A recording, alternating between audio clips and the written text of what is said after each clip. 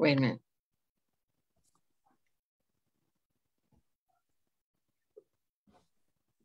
Hi, everyone.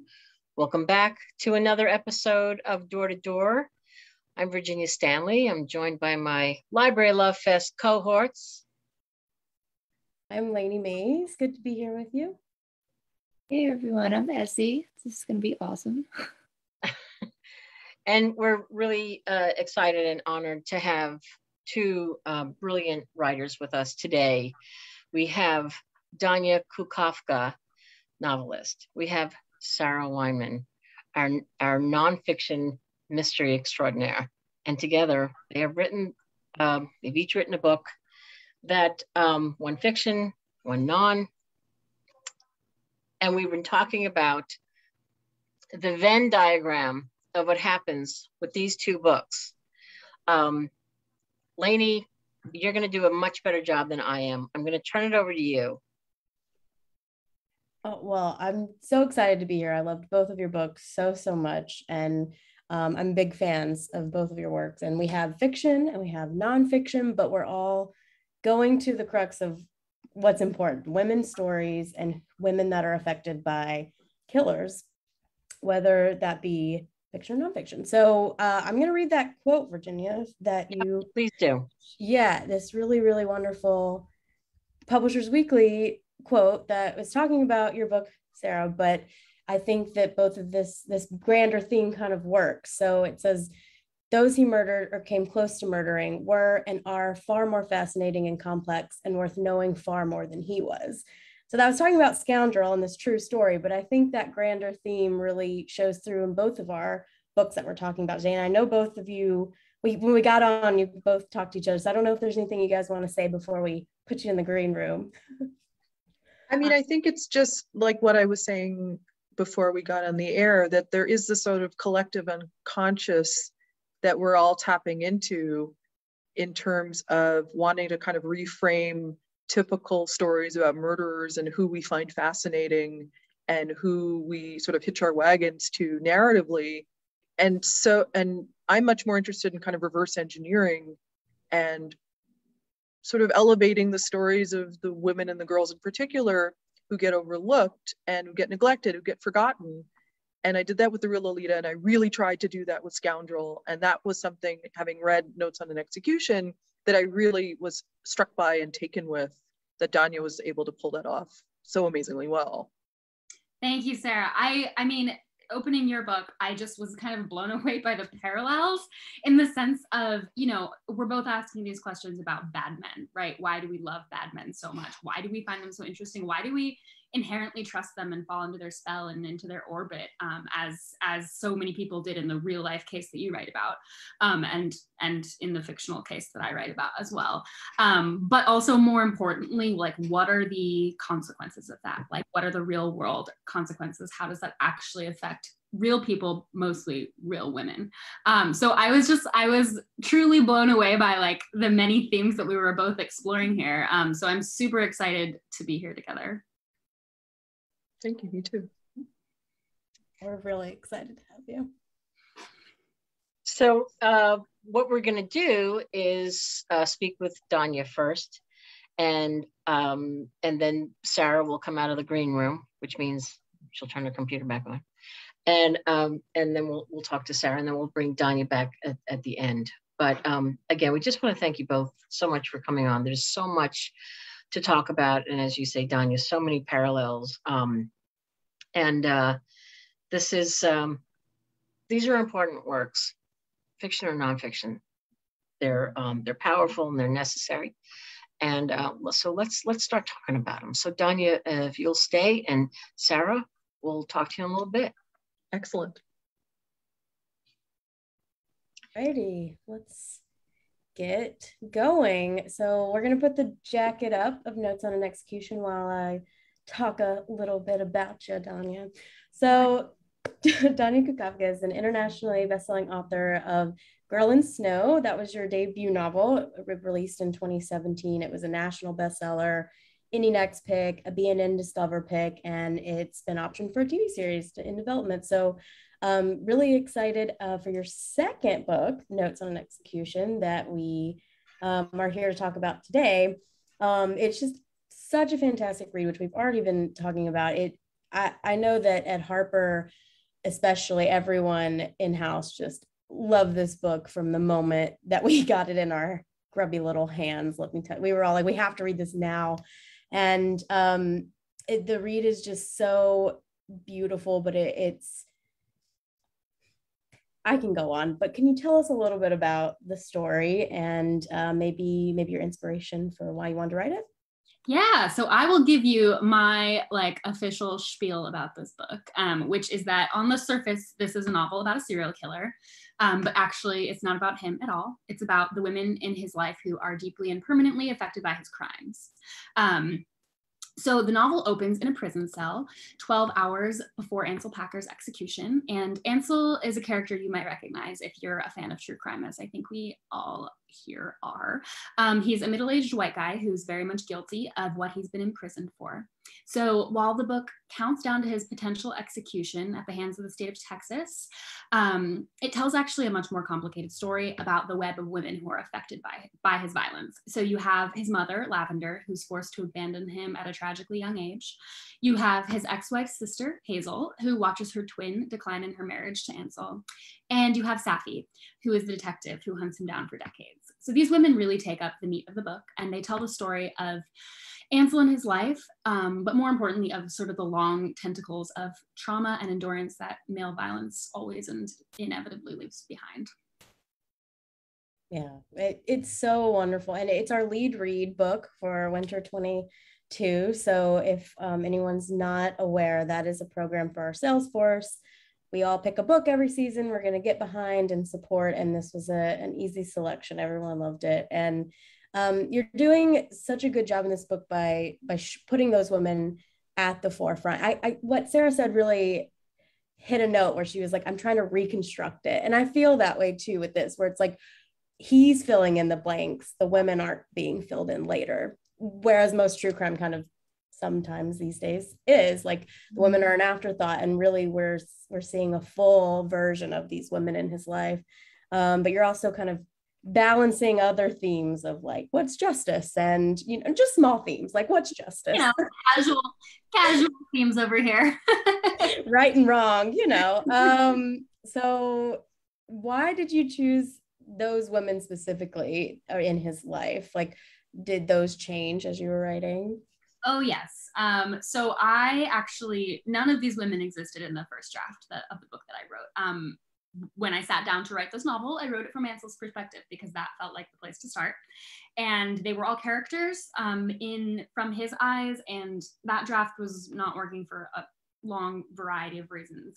But after I sort of sat down to rethink the book, I thought about, we see so often victims of violent crime are sort of relegated to this victim space, right?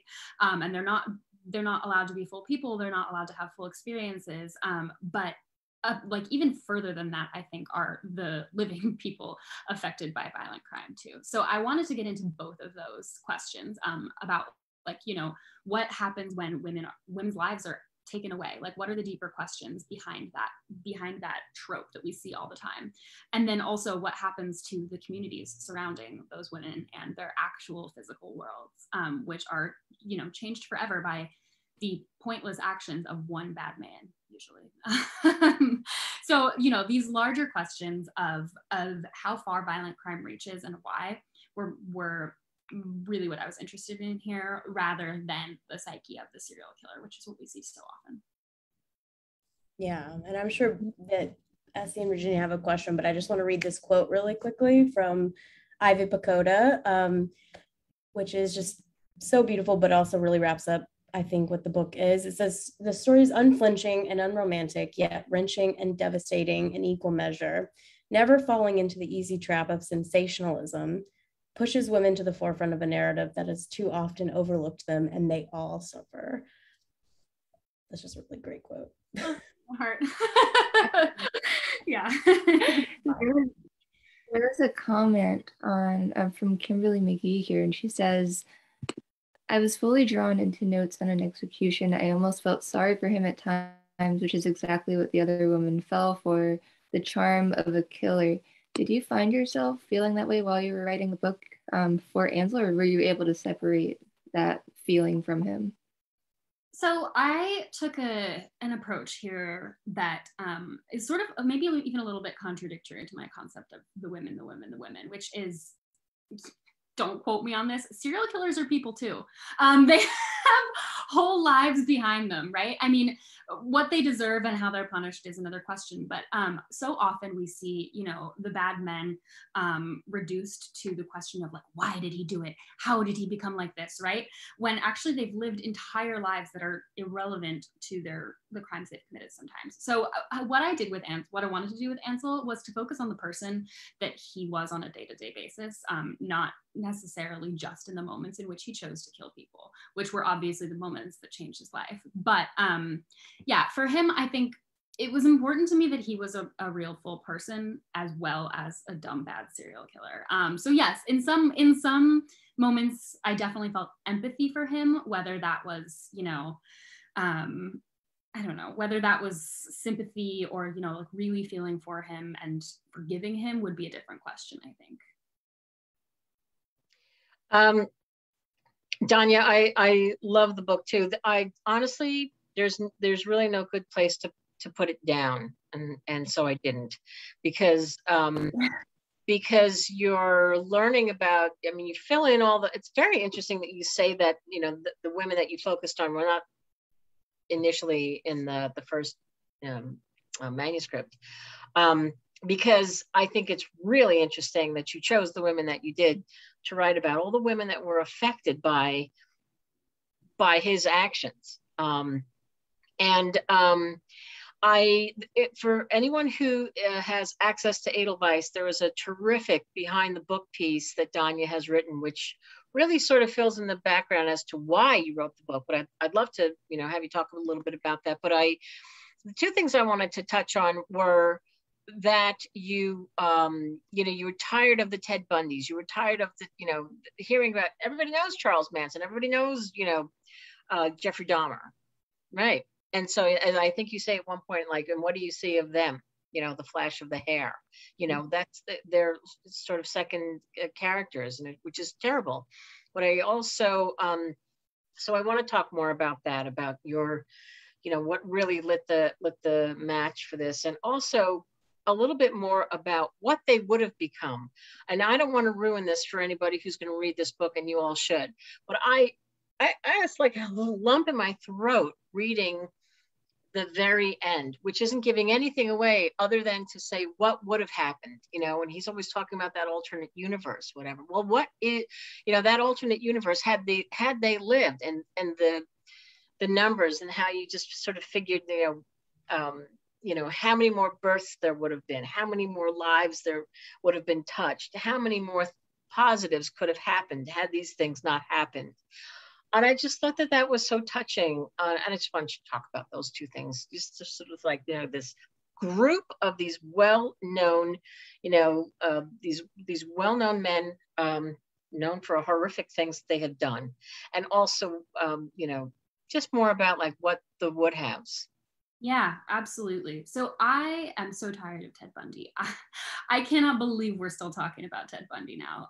It's been so many years since he was convicted and killed. And like, to this day, there are new Netflix series coming out, right, that are like Ted Bundy's newest tapes. And of course I watch them all because I'm intrigued by this for whatever reason. Everyone else is intrigued by this. But I do find that there's a huge lack of I guess, web in the story. There's so much running beneath the Ted Bundy story, right, that is really never explored. Even the Zac Efron movie, that's technically an adaptation of his girlfriend's memoir, basically erases, her name's Liz Kendall, and she wrote a memoir about being Ted Bundy's girlfriend during the time of the murders. And they made a movie about her that was actually just about Ted Bundy. And it was like kind of mind-blowing that something that went out with this intention came back with that. Anyway, all this to say, I think there are entire universes out there of people who have been affected by violent crime and their stories are never told. And I find, you know, part of the reason I started writing this book was because I grew up watching TV shows, you know, like Criminal Minds and Law and Order SVU and CSI Miami, which I absolutely love still to this day. But I do find if you watch enough of those, you come to see the same narrative over and over and over again. You come to see the pretty dead white girl, the bad guy who kills her, and then the cops who chase him down. And I watched enough of those to feel like, the main question I started with actually was, where's this guy's mom? Like, where is his mother? Who is this person, right? Who is the person who gave birth to this monster? It's got to be more complex than that, right? And that was how I sort of landed on the women that I decided to write their perspectives. So in terms of the multiverse, I guess we could call it, the question of, what would have happened if you made a different choice? There are just an infinite number of possibilities in any scenario of what would happen if you made a different choice. But the consequences of these specific choices that these specific bad men make are so infinitely devastating. And that was what I was really trying to get across here. Taking away a possibility of a person's entire life is so much more than her, dead body sprawled across the TV screen for 45 seconds at the beginning of an episode, right? And that was what I was really trying to get at there. Yeah. And you did, because it's a robbery. Obviously it's a robbery of many lives, mm-hmm. of many lives unborn. And so I found that very, very touching, really, and very sad to read. But I also, for folks who are not, who don't want to read about the details, good, because it's not here. And I applaud you for that. And do you want to talk a little bit about that? I never wrote the details. I was not interested in them. And I think, again, that gets to the question of going beyond the thing we usually see on the TV screen, right? Beyond those moments that make up the story we think we're interested in is actually a much more complex story. And the moments of violence really reduce women, I think, into those moments, right? If victims of crime are often just remembered for that, right? They're not remembered for the billions of other moments they've lived in their lives. And I kind of didn't want to give him any more than I already had, right? And I also would like to clarify, I did say serial killers are people too.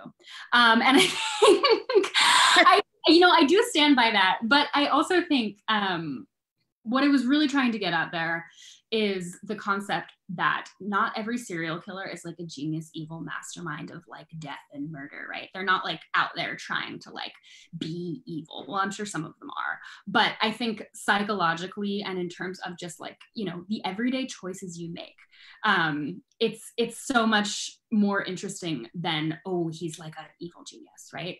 He's a real person. They all are real people who make these choices for the reasons they do. So. And he has such an inflated sense of self. Oh yeah, you have to, I think. Yeah. I'm trying to. Well, I don't want to give away too much, but there are. Let's just say there are moments in his thought processes when he's like sort of, I don't know, escorted by police. Let's just say, and I'm trying to remember what he compares himself to, but it's very grand. He's the president of the United States. Yes, that's what it is. Yes. Being marched down the tarmac like the president of the United States. Right. Yeah. And I think men like that do feed into their own myths, right? They like to believe that they are this evil mastermind. They like to believe that they are smart. They all have to be egomaniacs to do the things they do sometimes. But what I really wanted to show with this was like, he's just like a normal bad guy. He's not even that smart, and that's what I really wanted to get across. There's this myth of like, that's maybe partly what I hate about Ted Bundy.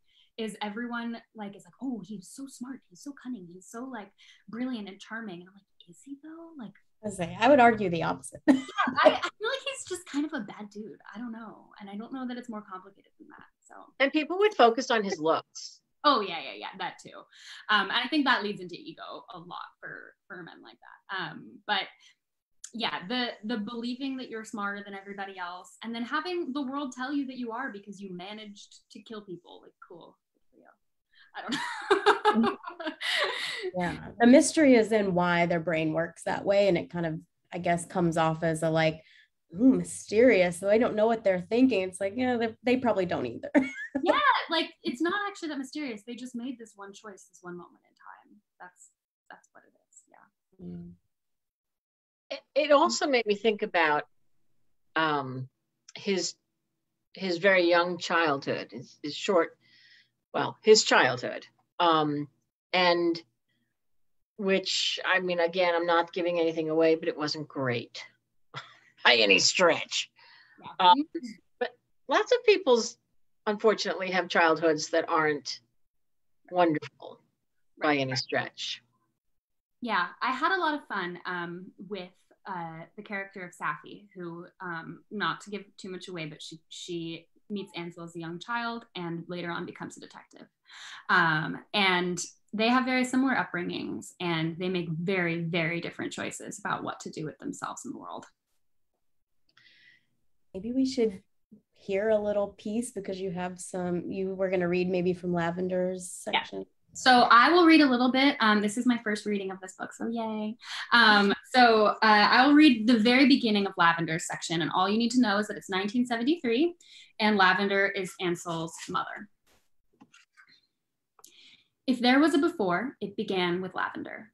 She was 17 years old. She knew what it meant to bring life into the world, the gravity.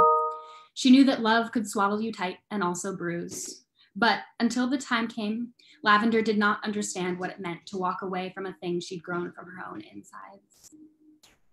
Tell me a story, Lavender gasped between contractions. She was splayed out in the barn on a blanket propped against a stack of hay. Johnny crouched over her with a lantern, his breath curling white in the frigid November air. The baby, Lavender said. Tell me about the baby. It was becoming increasingly clear that the baby might actually kill her. Every contraction proved how horribly unprepared they were. Despite all Johnny's bravado and the passages he quoted from the medical textbooks his grandfather had left, neither of them knew much about childbirth. The books hadn't mentioned this, the blood, apocalyptic, the pain, white hot and sweat-soaked. He'll grow up to be president, Johnny said. He'll be a king. Lavender groaned. She could feel the baby's head tearing at her skin, a grapefruit half exited. You don't know it's a boy, she panted. Besides, there's no such thing as kings anymore. She pushed until the walls of the barn went crimson. Her body felt full of glass shards, a jagged inner twisting. When the next contraction came, Lavender sank into it, her throat breaking into a guttural scream. He'll be good, Johnny said. He'll be brave and smart and powerful. I can see his head, Lav. You have to keep pushing. Blackout. Her whole self converged into one shattering wound. The shriek came then, a mewling cry. Johnny was covered in gore up to his elbows, and Lavender watched as he picked up the gardening shears he'd sterilized with alcohol, then used them to cut the umbilical cord. Seconds later, Lavender was holding it, her child. Slick with afterbirth, foamy around the head, the baby was a tangle of furious limbs. In the lantern's glow, his eyes were nearly black. He did not look like a baby, Lavender thought. Little purple alien. Johnny slumped beside her in the hay, panting. Look, he rasped. Look at what we made, my girl. The feeling hit Lavender just in time, a love so consuming it felt more like panic.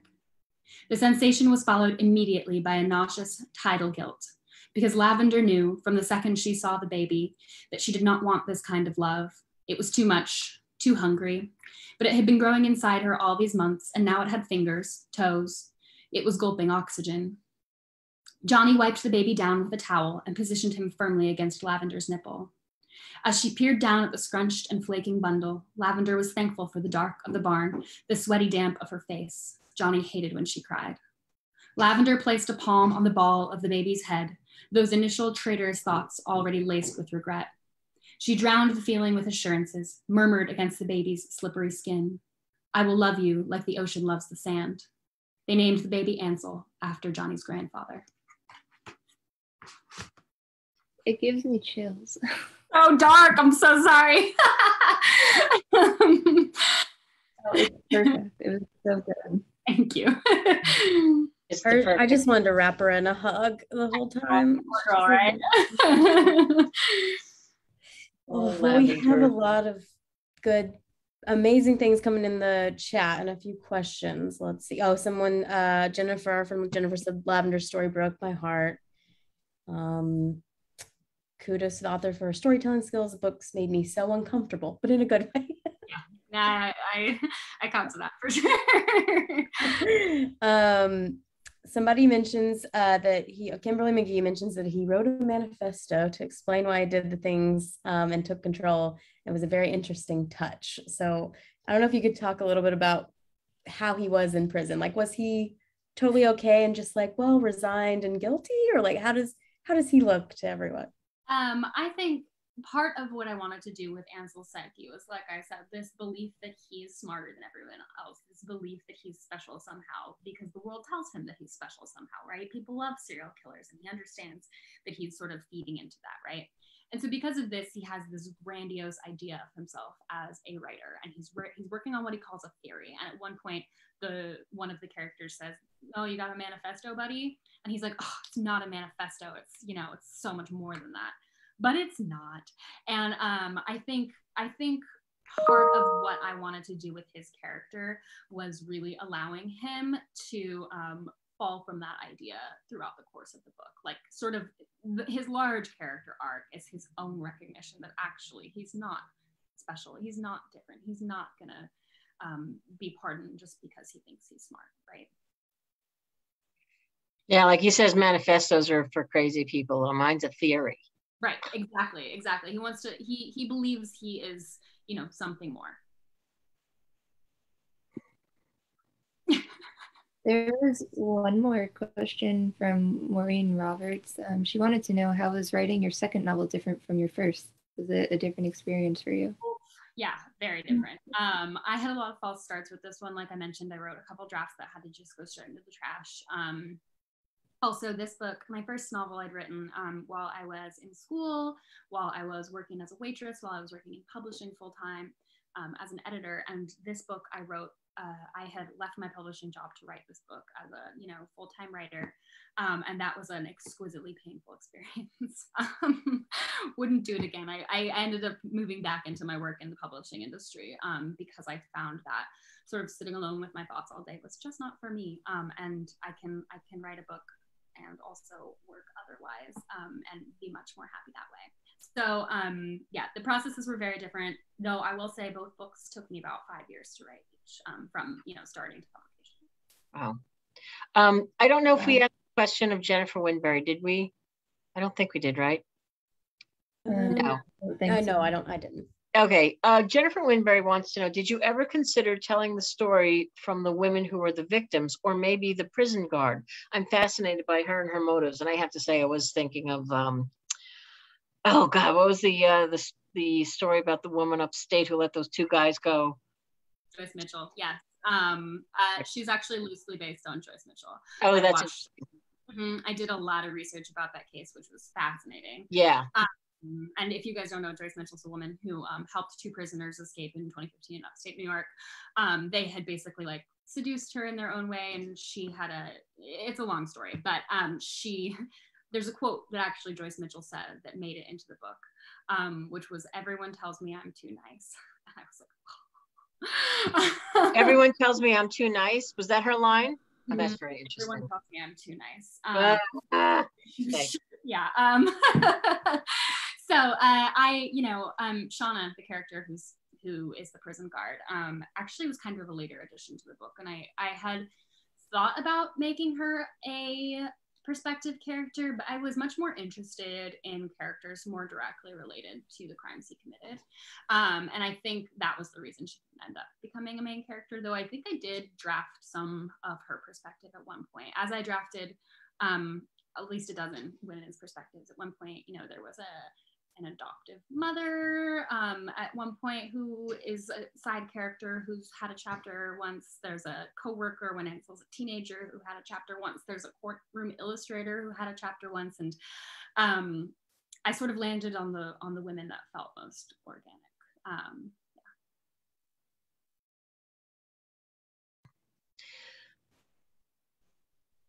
Lainey? Yeah, I think we got to most of the questions. Are kind of, we could talk all day because I know we're all such big fans of this book, but yeah. It truly is a special read, and there's just so much to dive into, and also just to like theoretically think about. There's these characters won't leave you for a long time. Well, that's so true, Lainey. I mean, each one's got their own place in your. They just stay in your head.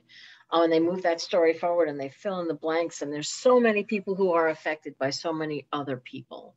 And I think that you've really done a great service for all of us with this book, because it's just such a page turner, and it really does make you think. And we're really excited to have this book under our roof. Thank you so much for writing it. Oh, thank you so much for reading and supporting. You guys really, I've just been sort of blown away by the in-house support of this book. It's been just stunning. I've been just, I'm so grateful. So thank you.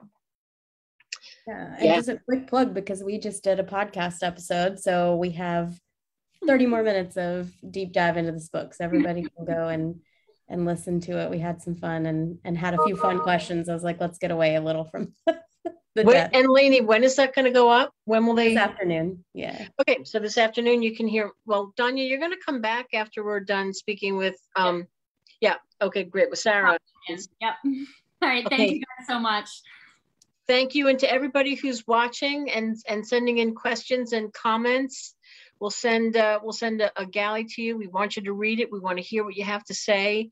And and some people have already read it and just loved it. And some people said, oh my God, it was so uncomfortable and so great. Like, it just makes you think. So anyway, there we go. And now let's bring Sarah back in.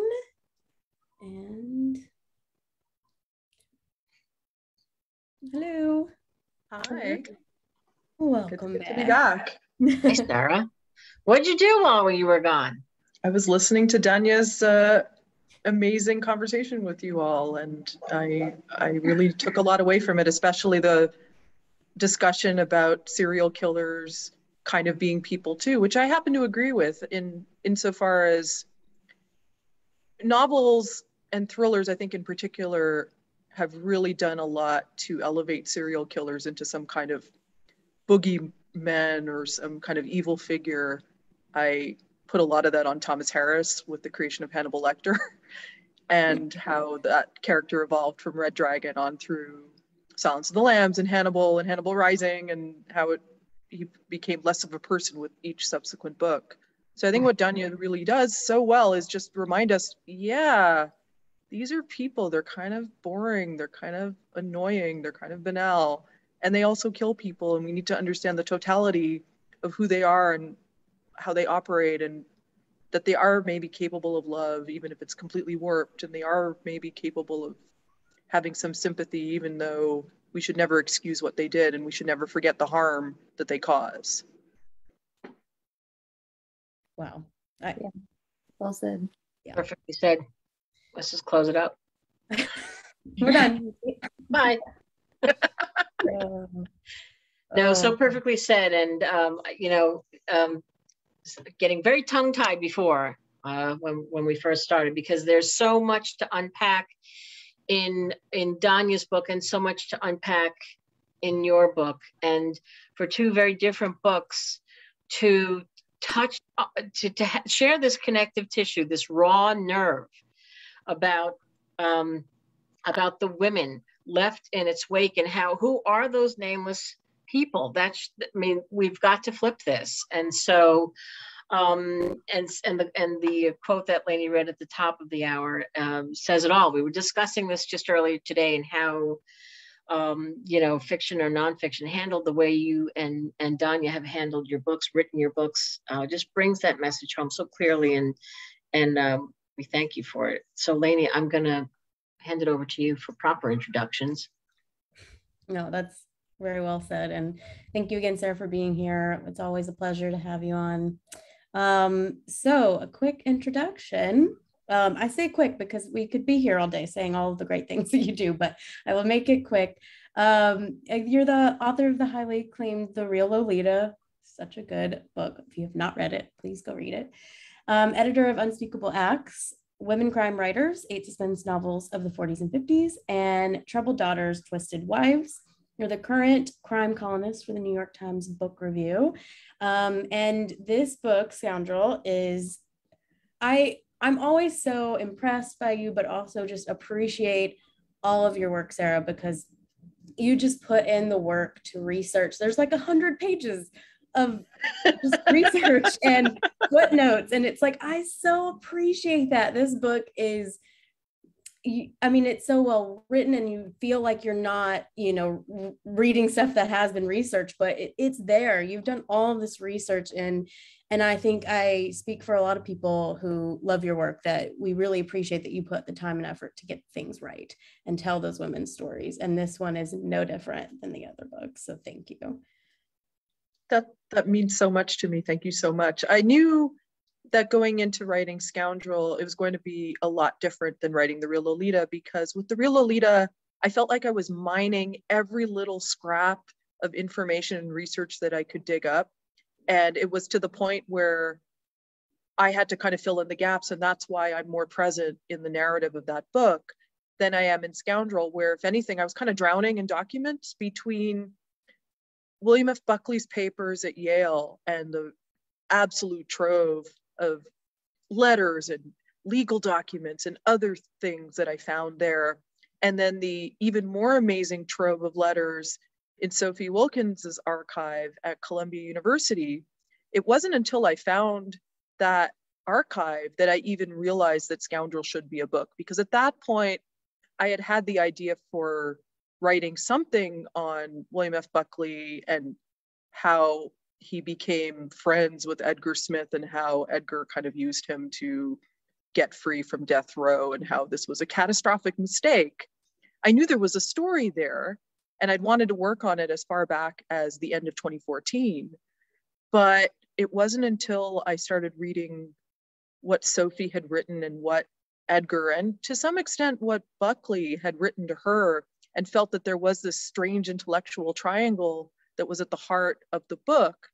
But at the same time, it was also really important to go beyond letters and documents and legal drama to actually figure out who these people were and who are the other women and girls who Edgar harmed. I mean, you start with the original victim, Victoria Zelinsky.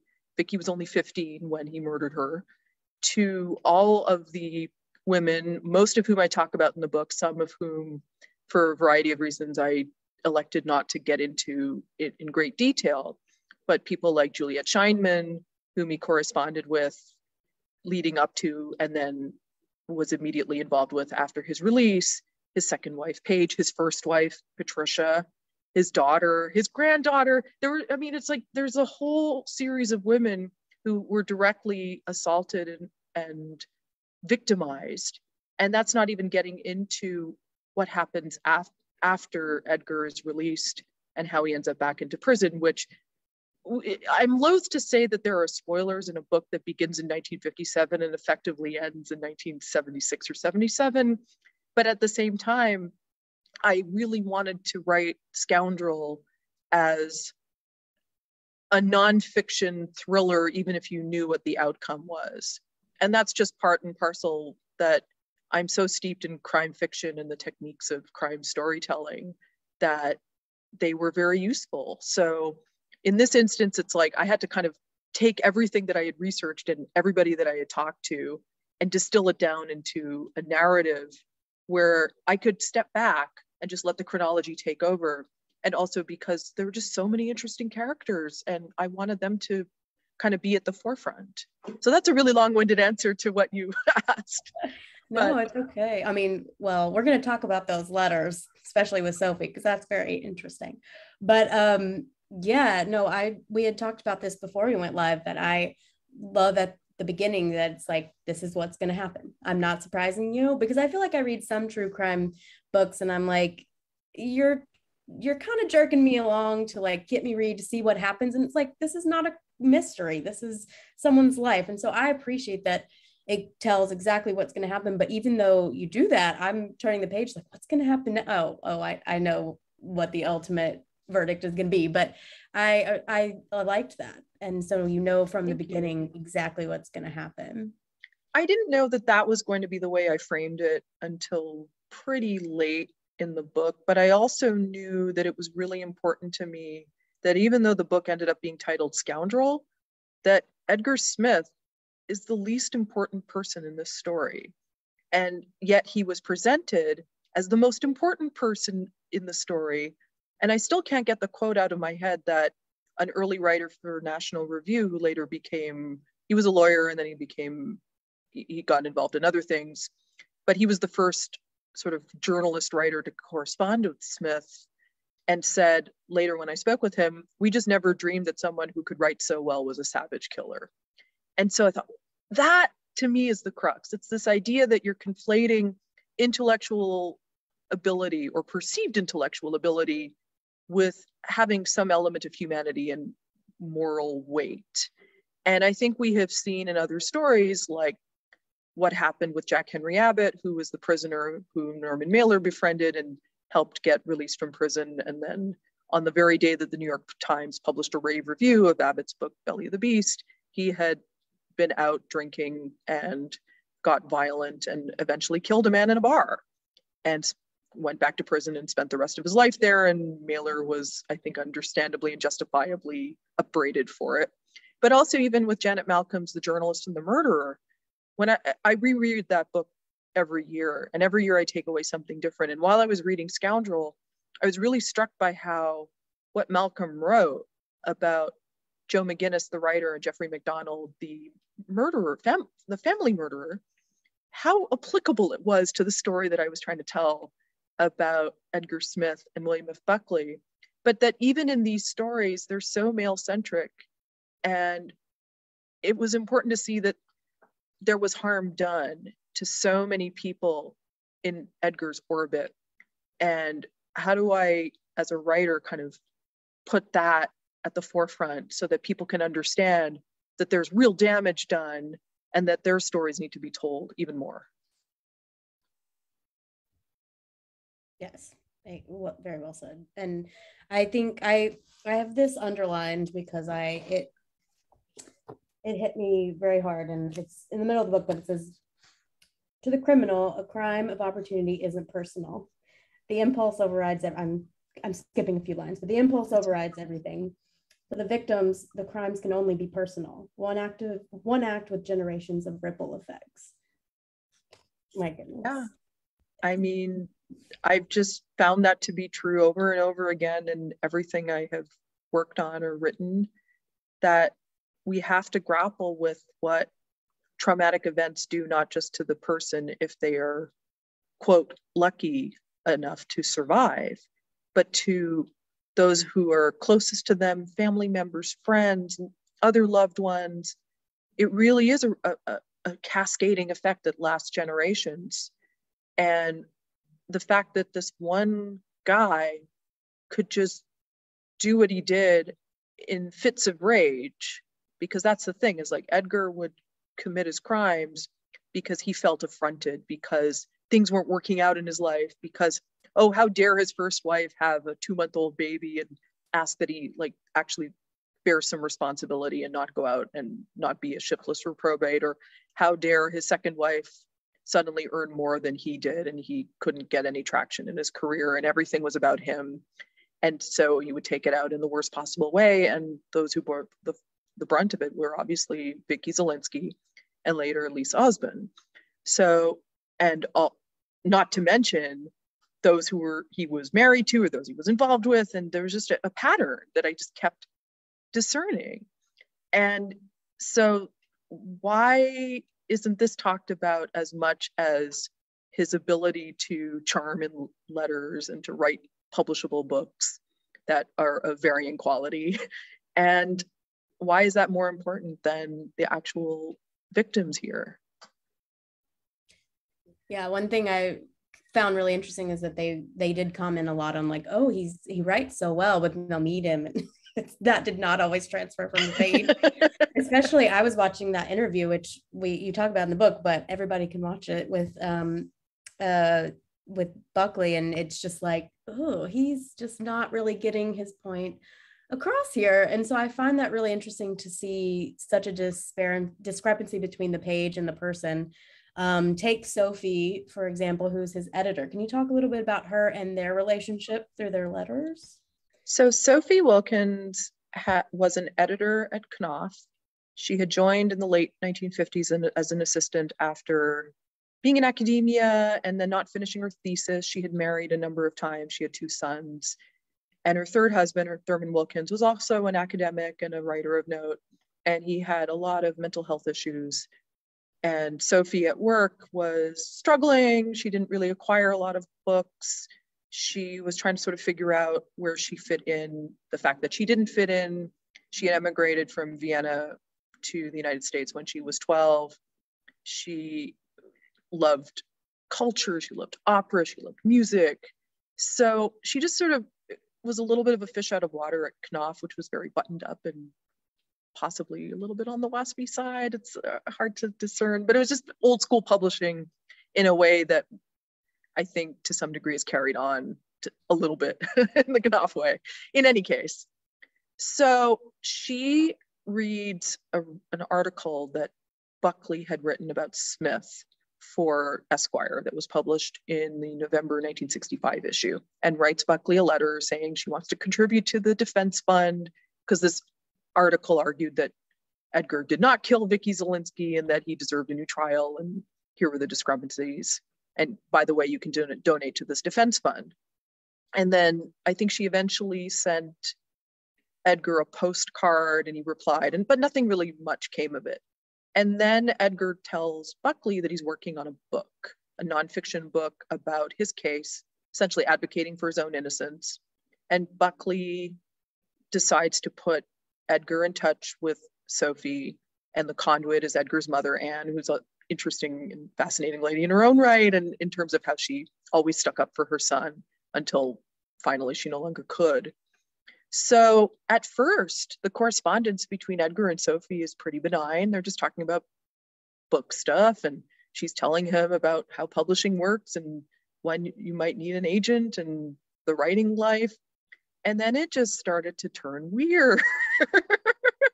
And I remember I'm sitting in the Columbia University archives in like February 2016, thinking I was just going to be reading benign correspondence between an author and editor, but oh no, it got very salacious quite early, and then it just spiraled out of control, I think is a good way of putting it. That's a great way. That's a very mild way of putting it.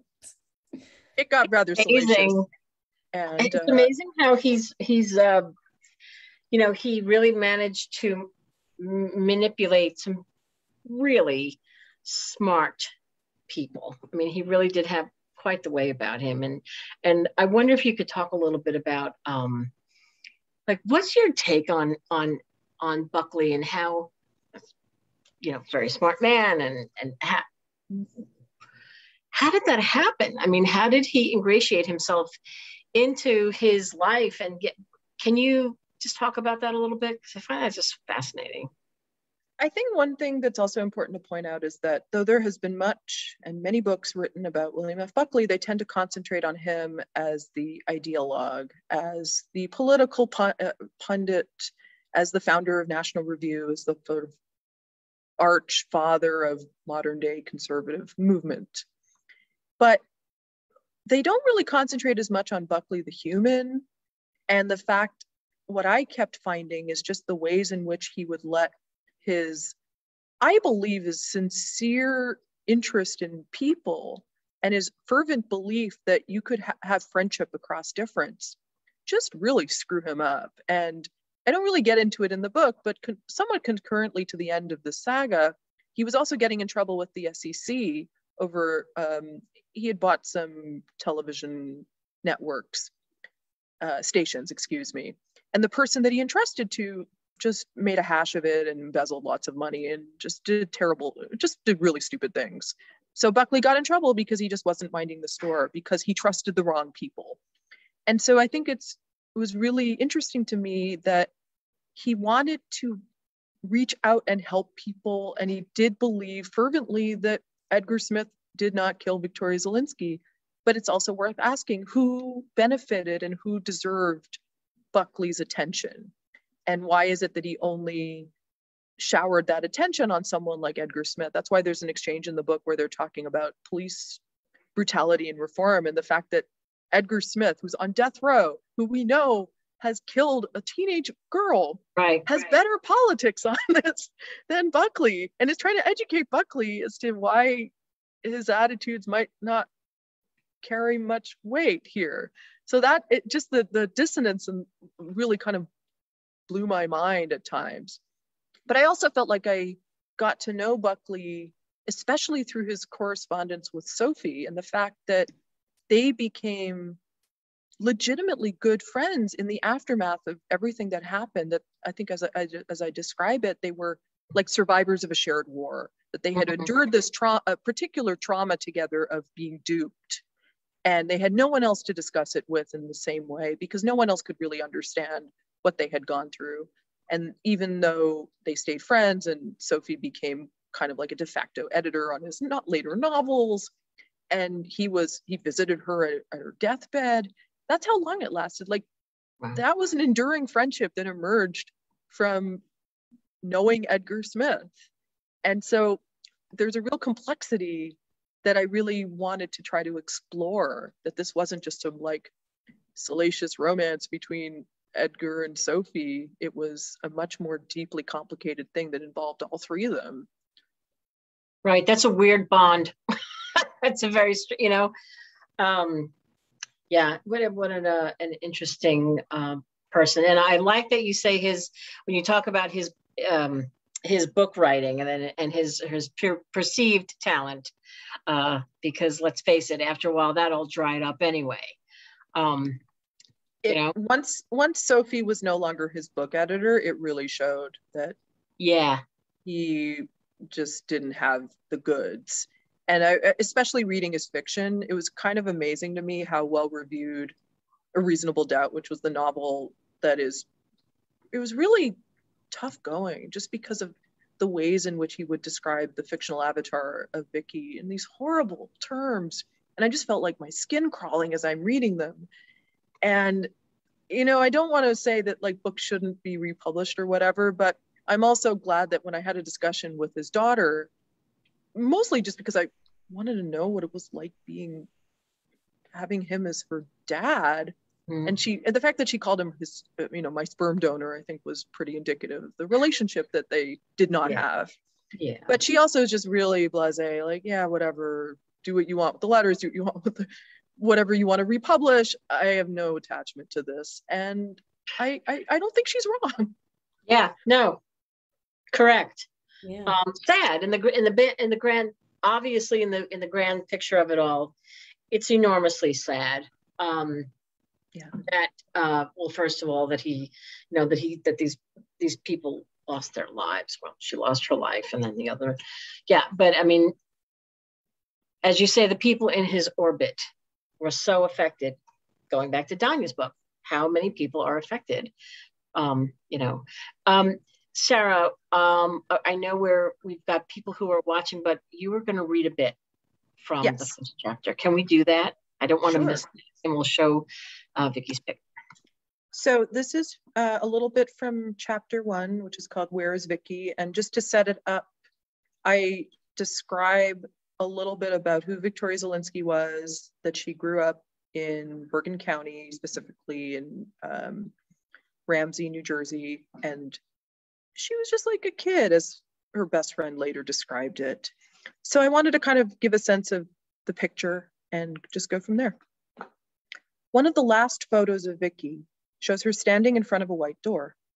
The camera peers up at her from a low angle. She holds a pair of figure skates in her left hand, the wrist adorned with a white, gold Wittnauer watch. Her right hand rests on her hip, a typical pose, evident in other photos taken in Vicky's teen years, while her left leg is bent slightly at the knee. She is clad in dark penny loafers, white socks that stop halfway up her shins, a white turtleneck sweater, and a dark shirt whose flared hem brushes against her thighs.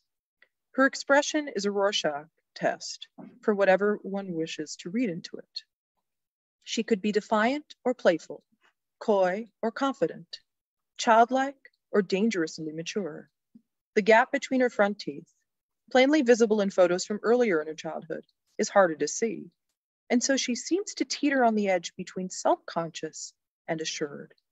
In the photo, at least, radiates promise of something far larger than whatever future seemed possible within the walls of her yellow-painted home at 496 Wyckoff Avenue in Ramsey.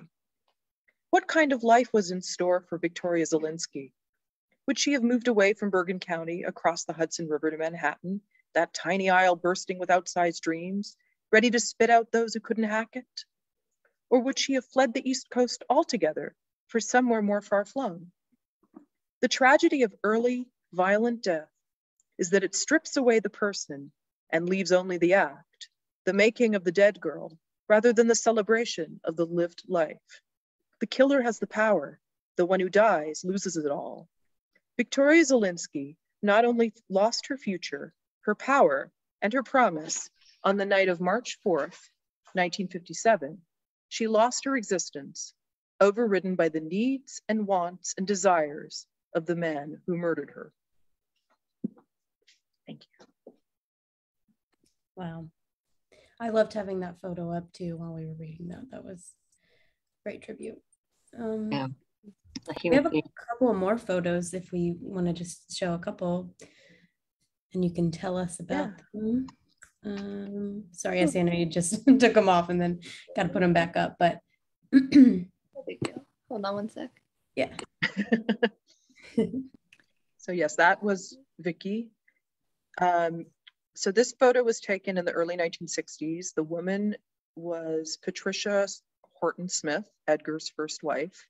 At this point, she has left New Jersey and is living in Colorado with her second husband, Gene Hafford.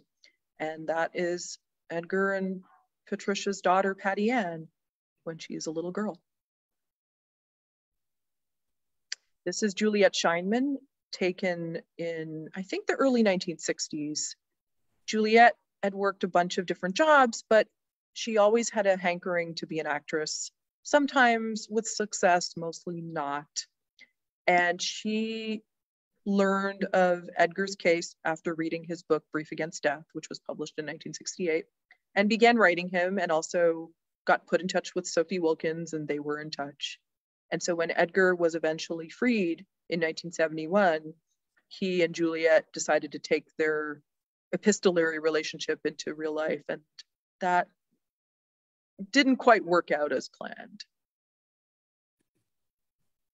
This is Sophie Wilkins, and the photo was taken in her offices at Knopf, probably around 1967, which would have been the time when her relationship with Edgar was at its most fevered pitch, I think is a good way of putting it. So Sophie was at a real loose ends when she began to correspond with Edgar in order to see if he had a book idea, which he did. And the book was Brief Against Death, which was published with quite a lot of success and commercial acclaim and critical praise. But their relationship was very tempestuous and very strange, and ultimately it did not end well either. So this photo was taken on the set of The Firing Line. So on the left is William F. Buckley, founder of the National Review, major conservative architect. And on the right is Edgar Smith. And this is what a man looks like when he is allowed to wear a suit after nearly 15 years on death row, having been in court to get his freedom, and then they end up in a limousine and take a trip across the Hudson and tape this episode of The Firing Line, which would be in two parts. So one was just Buckley and Smith talking together, and then part two is when a number of journalists and lawyers come on stage and they try to grill Edgar. And yes, you can watch these on YouTube. And this is Paige Heimeyer. This photo was taken in 1972. She had not met Edgar Smith yet. She was something of a prodigy. She was very musically inclined and very, as you can see, she was very young. I think like Patricia, they were very tiny. I think maybe 5 foot even tops. And she met Edgar at a bar in Bergen County, and he was 20 years older, if not more. and she had never had a serious relationship before.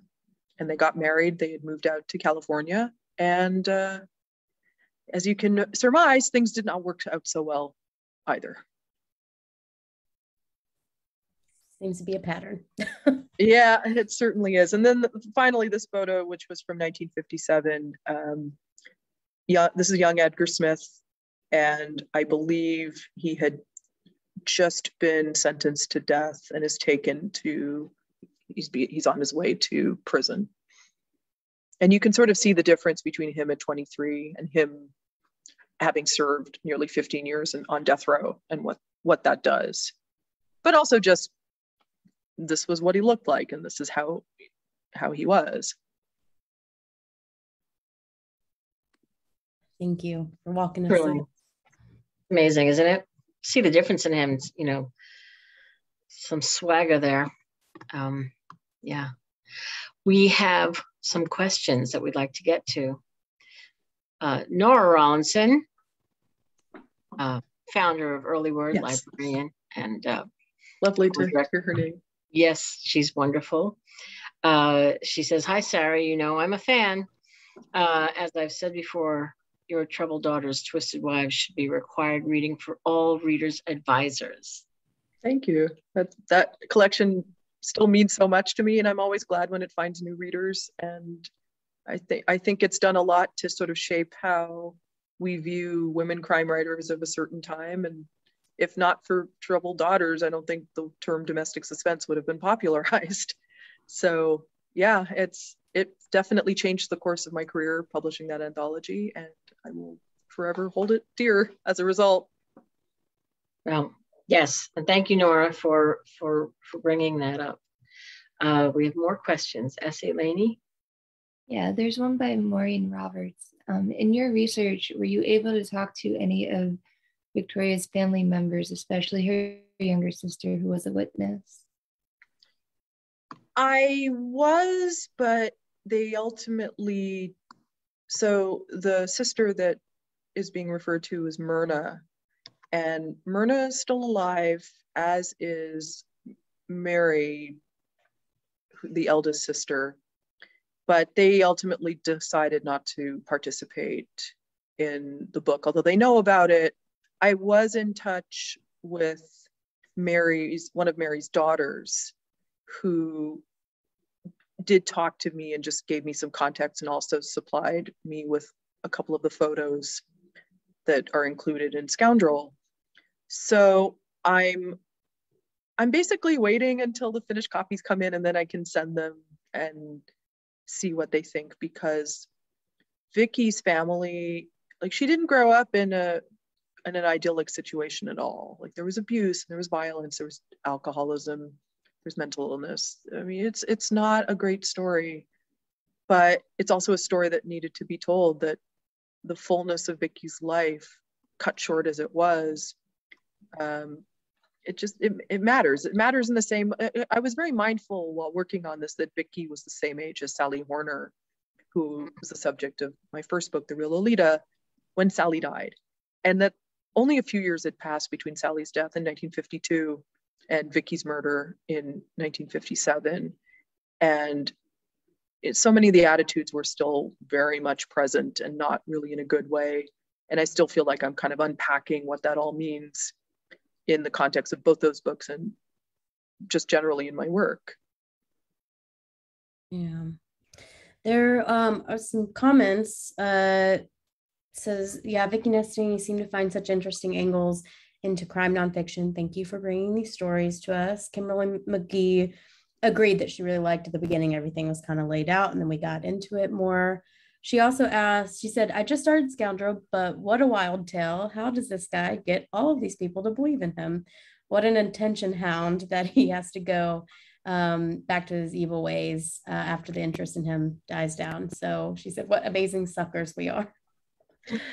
I mean, the story of America is the story of being grifted, and also it's the story of murder and violence. So I guess this book, it really is an intersection of all of everyone's obsessions, but it was hard not to think of grifts and murder and violence in light of what we've kind of endured over the last few years, but also just generally, like we just keep falling for certain cons, and some of them really cause lasting damage.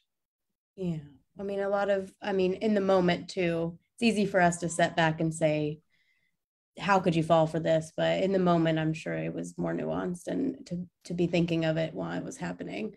And I know we're kind of running out of time, but I did want to ask you a little bit about your correspondence with. Yes. So I feel like I kind of reversed the narrative a little bit, because I sent a letter to Edgar while he was in prison in California, really almost as soon as I decided that this was a project that I wanted to pursue. And so initially, I thought that this was going to be another long form article for a publication called Hazlitt, which had published the long form version of the Real Lolita, which later became the book. So this was supposed to be my follow-up. And, in doing so, I do my due diligence. I try to get into Buckley's archives, which didn't pan out until many years later. And I start reading newspapers, and then I get some other documents, and I realize that Edgar's just not going to tell me very much that I don't know. He won't have insight into why he did it. He won't reveal anything new. Sociopaths are kind of boring, and they don't really have a lot to say other than grandiosity and trying to flatter and trying to cajole and trying to charm. And I'm not immune to charm, no one is, but I'm very skeptical and suspicious of it.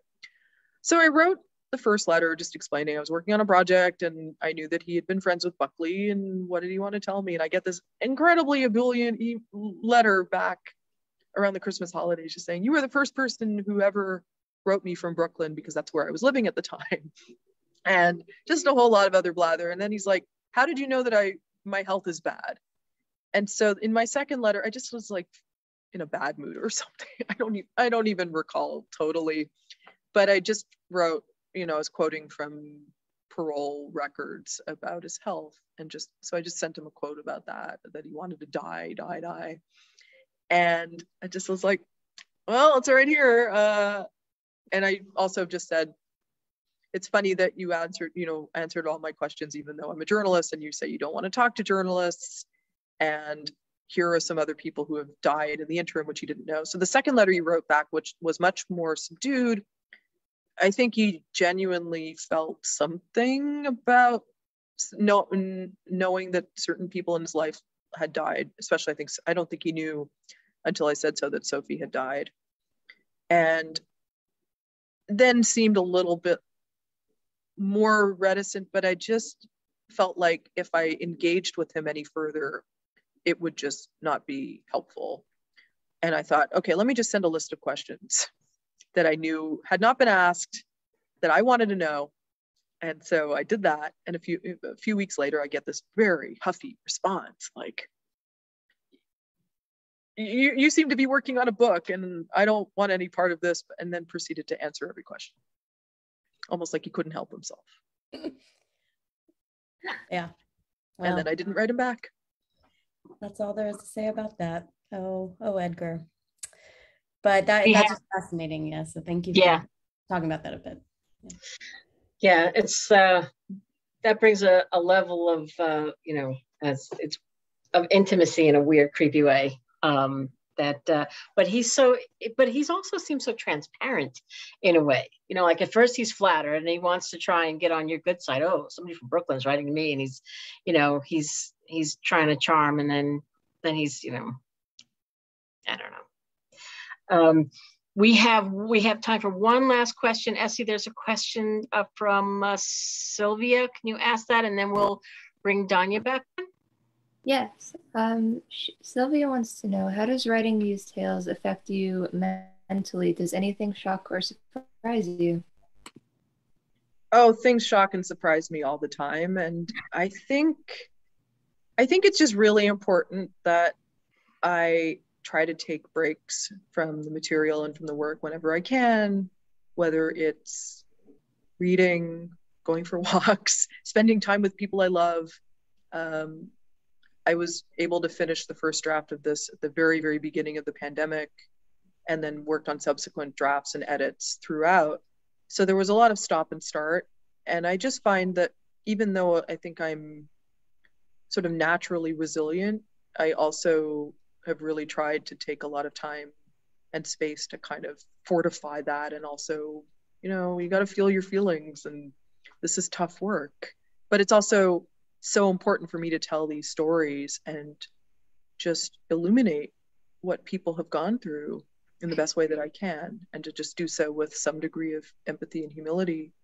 So that, you know, knowing that just feels, it feels so important for me to do that, that I'm able not to bury what I'm feeling or whatever concurrent trauma that I have had, but just to, you know, put it in the proper context, and also rest a lot. I'm good at sleeping. I'm good at resting.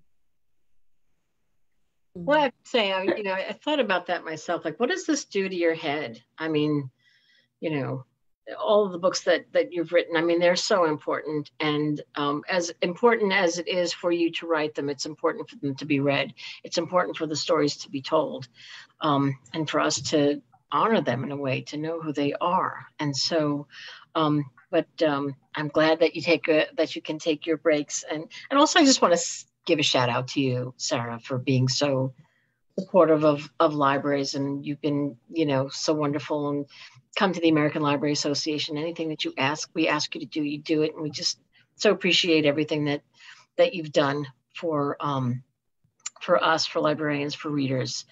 Thank you. That means yes. Such a great deal. I love libraries. I've always loved libraries. I think I said to my publicist the other day that I will pretty much do whatever Harper Library asks, you know, within reason. But